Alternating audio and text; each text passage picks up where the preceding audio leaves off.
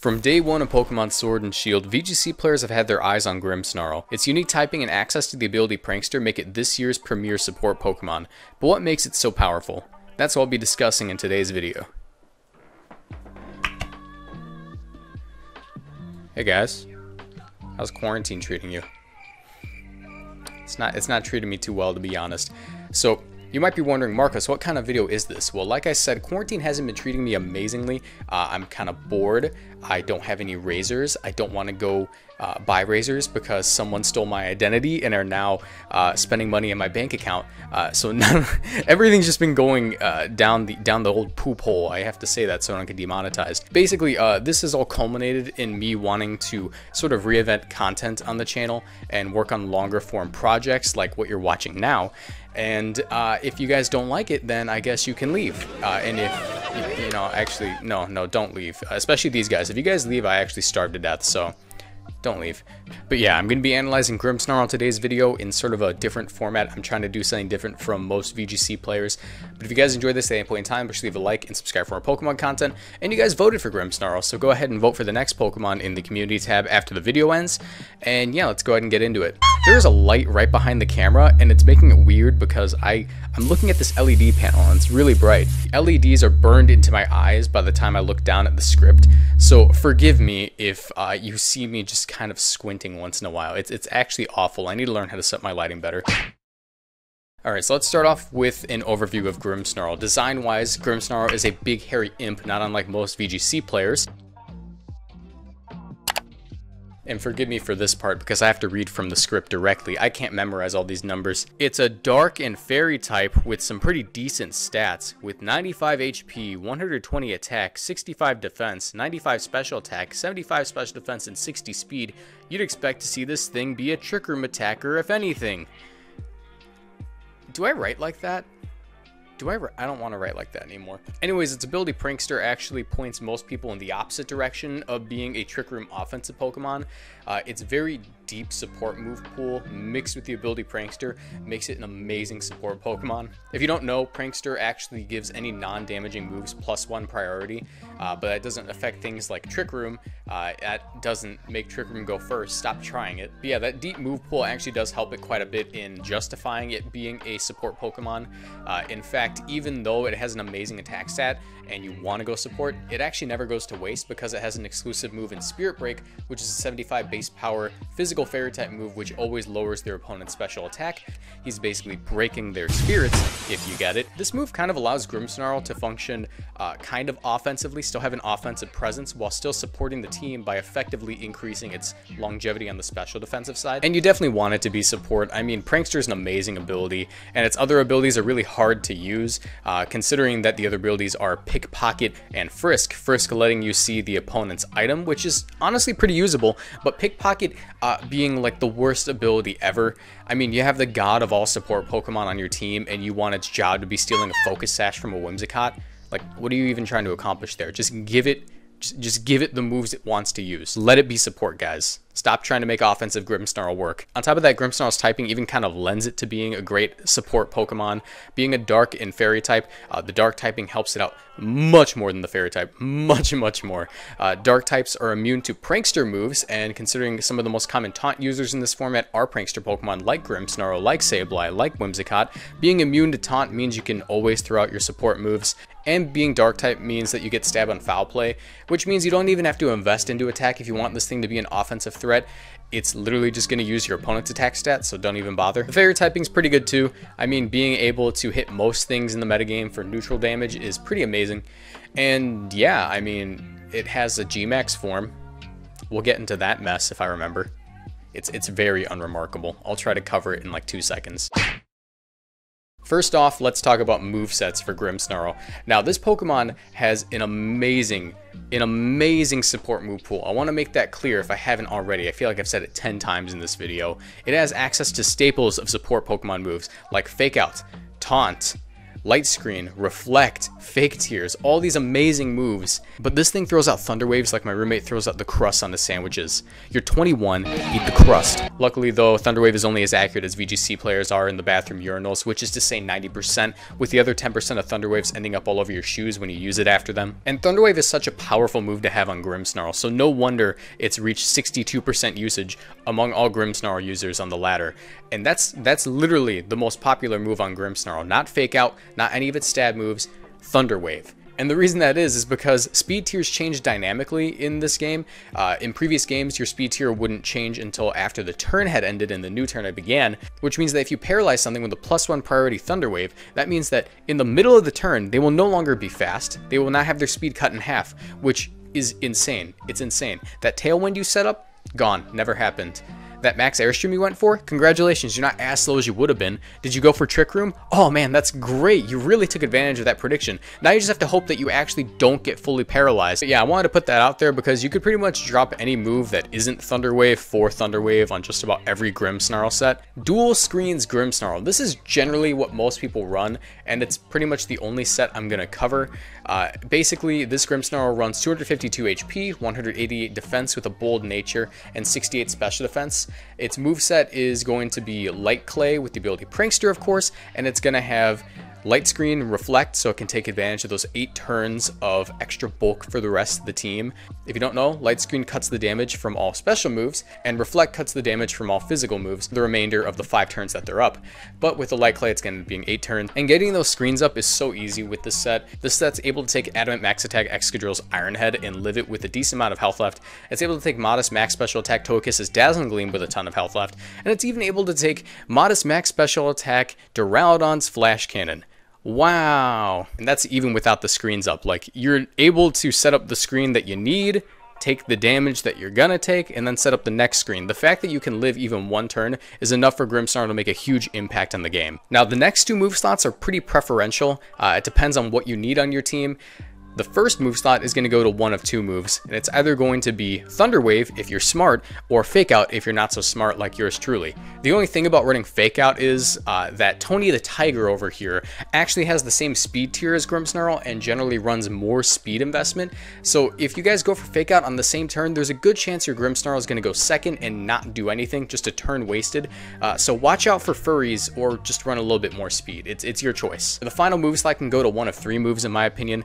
It's either going to be a dark move or a fairy move, either one of its stabs. The first option, and honestly the best option for most teams, is going to be Spirit Break. Like I said, Spirit Break will increase your team's longevity by breaking their spirits. It hits a lot of things for at least neutral or super effective damage. Your other options would be the dark moves, which would be Foul Play, a move that takes your opponent's attack stat and turns it against them, or Sucker Punch, because Sucker Punch, I mean, it's just cool. However, GRIMMSNARL is an extremely customizable Pokemon. You can run a lot of different sets on him. He has a lot of really cool support moves, like Fake Tears. Let's say you're running an extremely powerful special attacker.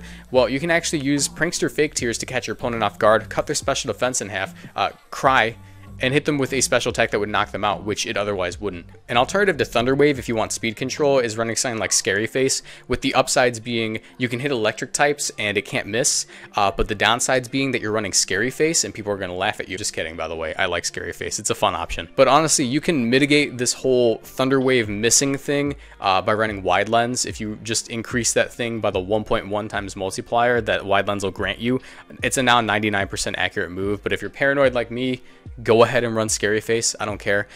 Or you could try the third and honestly the funniest option of running Trick with an Iron Ball or a Lagging Tail on your GRIMMSNARL to slow your opponent down for the rest of the game. Or you could just, you know, trick them a hamburger, flex on them. Don't expect me to like not use the item hamburger when you put it in the game, Pokemon. If you're adding a hamburger, someone's going to use it. Finally, you could try something along the lines of Self-Swagger. Now, Swagger is a move that most people hate because it not only confuses your Pokemon, but it also doubles their attack, making that making the chance to hit yourself even more threatening since it's based off of your attack stat. However, you could self-swagger your own Mudsdale with the ability Own Tempo, doubling its attack, not even taking the secondary effect of Confusion, and just being a very threatening Pokemon for the rest of the game. This combos extremely well with Dynamax Mudsdale, and I actually have faced someone using it with other Own Tempo Pokemon, as rare as they are in this game. If I had a nickel for every time I faced someone using self-swagger, Own Tempo, physical Ludicolo, I'd have 10 cents. Now that isn't much, but the fact that it happened twice is really weird. But yeah, GRIMMSNARL is a very deep support move pool. Go ahead and dig deep into it. That's actually one of the funnest parts about team building, is finding hidden tech that other people didn't know existed and just releasing it on the world. That's how I found out Howl is the most broken move in the game. Look it up. Now let's get into what GRIMMSNARL counters. But before we actually do that, before we get into the thing that I promised, I lied. We're going to go ahead and cut to a word from our sponsors, which is me, or you, or us. Why don't you ever call me? This is the part of the video where I annoyingly plug everything you could do to support the channel. The most obvious one would be leaving a like and subscribing. I'm working hard on this video. The script took me forever to write. If you guys appreciate that at all, leave a like, subscribe, turn on notifications so the subscription actually matters. I also have a Patreon if you want to support the channel in that way. These people already have supported me through Patreon. You guys are amazing. You help me put out content. You help me feel motivated. But yeah, by supporting me on Patreon for as little as $1 a month, you get access to exclusive Patreon perks such as a monthly team that I release just for you guys and a weekly exclusive Patreon team building live stream. Consider following or even subscribing to my Twitch channel to support me in my live streams. And you can also check out my merch store where I actually sell stickers. And in fact, I actually want to sell a new sticker for every analysis video I make just to mark the occasion. So if you guys want to pick up your Slow Down sticker, you can go ahead and check that link out in the description. They're $4.99 each. We also have Boosted Dolmen. It's French for Stongener. It's just a joke on the channel. I don't know why I'm selling it. Follow me and he don't miss. Or you could just pick up a shirt. I sell those too if you guys want to pick up gamer merch. Besides that, I don't have many other ways to monetize myself. Check out my Discord, check out my Twitter. Back to the video. Okay, while this entire video could be considered usage tips, I couldn't find a more eloquent way to word Pokemon that GRIMMSNARL counters and or beats. I felt like this is just the greatest way to describe it. Thank you, Smogon.com. I'm stealing all of your headers from this point on. Now, a lot of these Pokemon won't be Pokemon that GRIMMSNARL outright KOs with its stab moves or even its coverage moves, but they're rather Pokemon that GRIMMSNARL definitely throws a wrench in their game plan, Pokemon that don't want to be messed up by a GRIMMSNARL support move. So I guess we'll just start off with all the Pokemon that don't want to get Thunder Waved. Okay, I'm just kidding, but I'm not. No Pokemon wants to get Thunder Wave. It's not a fun experience, but I will actually list out some specific Pokemon that GRIMMSNARL can mess up with a Thunder Wave or any other form of speed control. These would be something along the lines of fast, offensive, sweeping Pokemon like Galarian Darmanitan, Charizard, Gyarados, Dragapult. Anything along the lines of that do not want to get Thunder Waved. They definitely can't take being a slow Pokemon. They're very frail. Other sweepers that GRIMMSNARL stops are slower sweepers or even just generally offensive bulky Pokemon. However, he stops them in a different way. Those light screens and reflects are great against Pokemon like Rhyperior, Gyarados, Dracovish, Torkoal. And because they're priority, that means that even under Trick Room, you can get a quick light screen up to stop a sweeping Torkoal in the sun.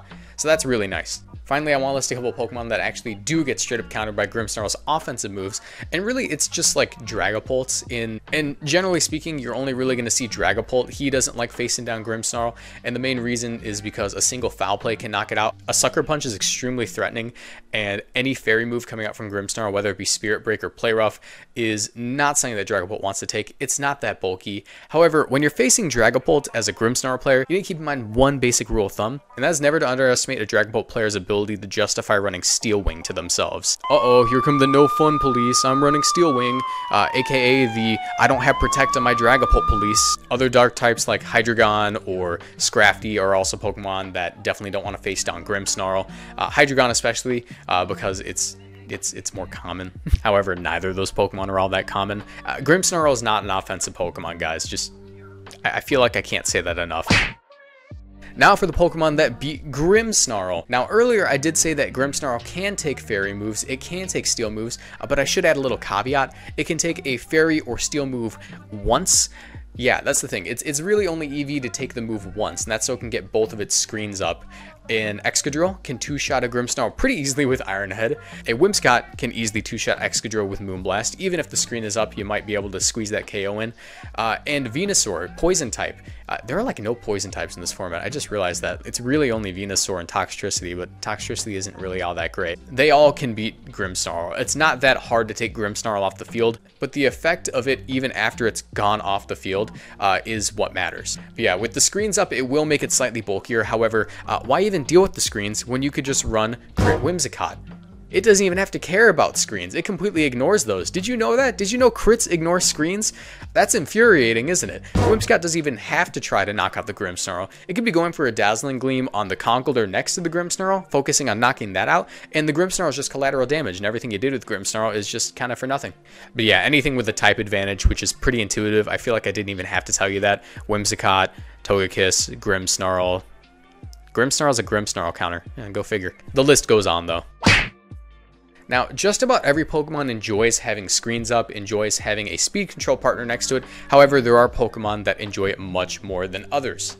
I'm going to be listing those in this section, but just know Grimmsnarl is great. It works with every Pokemon. It works on just about every team. Granted, you have a nice diversity of typings. Now, Tyranitar is already stupidly bulky with the Sand Up, and when it's Dynamax, double HP, slightly increased special defense, it's not really taking much. That's why it's such a common weakness policy user. But if you have screens up, you can't even call that a weakness policy at that point. It's more along the lines of an inconvenience policy, because Dazzling Gleam isn't doing that much. Moonblast isn't doing that much. Not even like close combat will be able to knock it out behind screen once it's Dynamaxed. It's a disgusting thing. So go ahead and run your Grimmsnarl next to Tyranitar. It's an amazing partner for it. The speed control is incredible. You get so much more out of it with Tyranitar because Tyranitar isn't the fastest Pokemon in the format. Being able to cut everything else's speed in half actually goes a long way. Duraludon is another kind of mid-speed tier Pokemon that has very low special defense that gets so much out of Light Screen. You can set up a Light Screen priority to allow it to live things like Draco Meteor from opposing Duraludon, or just powerful Fairy type moves from Togekiss or Whimsicott. It loves it so much. Like Duraludon and screens just go together so well. And finally, I want to list Mudsdale. Mudsdale not only enjoys having screens up, it not only enjoys having you paralyze Pokemon because they might not move. Not so much the speed control portion of it, but more just making sure they don't move. But being able to self-swagger, like I mentioned earlier with Own Tempo, means that Dynamaxing that Mudsdale, which, you know, Own Tempo means it can't be intimidated either. That's actually really, really scary. You can't intimidate it. It's a +2 attacker. You have to burn it or it's going to sweep through the rest of your team. It's a powerful Pokemon. It's a great partner for Grimmsnarl. It's no wonder people were using it ever since the beginning of the format. And people still continue to use it. It's not as common anymore, but you still see it once in a while. But yeah, that's just about everything I have to say about Grimmsnarl. Oh, I didn't cover the Gigantamax form. Okay, so imagine a very tall Aku from Samurai Jack, and imagine it going for a dark type move that doesn't have a chance to put you to sleep, but rather has a chance to put you to sleep the next turn. So even if you do at some point get that chance to put something to sleep, it's probably not even going to do much because they still get 2 turns to attack if you include that turn. It's not good. It's not a good Pokemon. But if I were to recommend anything for it, Nasty Plot, it's not good. So I'm actually going to issue a couple of challenges to my viewers today. I want you to prove to me that Gmax Grimmsnarl is a usable Pokemon. Go ahead and submit some rental teams for me to use in my live streams this week. I want to see Gmax Grimmsnarl teams in particular, and I also want to do a little weekly art competition. If you guys can do me a favor, send me some Grimmsnarl art. You can drop it in my Discord, which is linked in the description, or you can send it to me over Twitter. I'll feature it in the next analysis video or whatever video comes out. Probably something like this. It's going to be this kind of video. But also, let me know what you guys think about this format of video. I worked really hard on this. I'm very happy with how the script turned out. It's a fun time to make these videos, and I feel much more fulfilled.